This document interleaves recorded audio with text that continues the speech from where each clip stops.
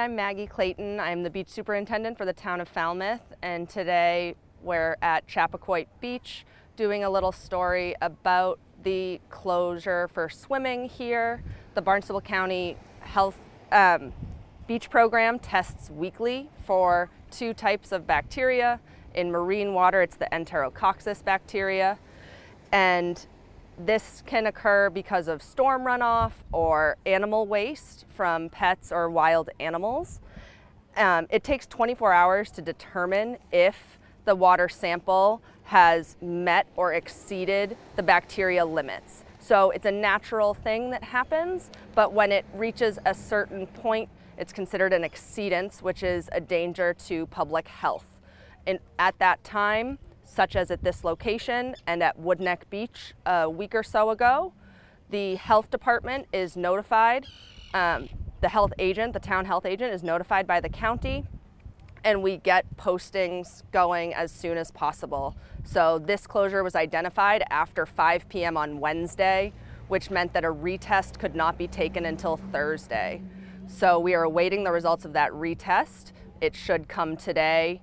Until that time, we do have staff here alerting all patrons as they enter the lot that the beach is closed for swimming.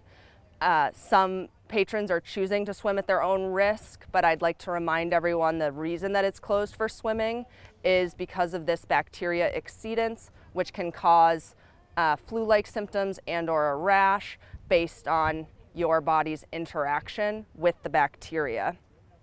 You can still enjoy walking on the beach, building sandcastles, collecting seashells, but we do not recommend swimming here at Chapoquoit Beach or at any beach that fails until we get the notification from the county that the test is back within single count limits.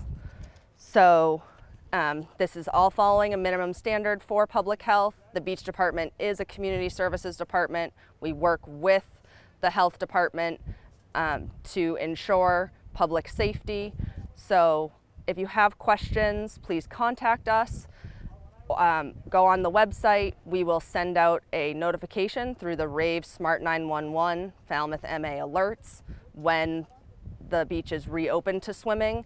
And at any time, you can go to the county website and see the results of the most recent tests across Cape Cod, all of Barnstable County, online.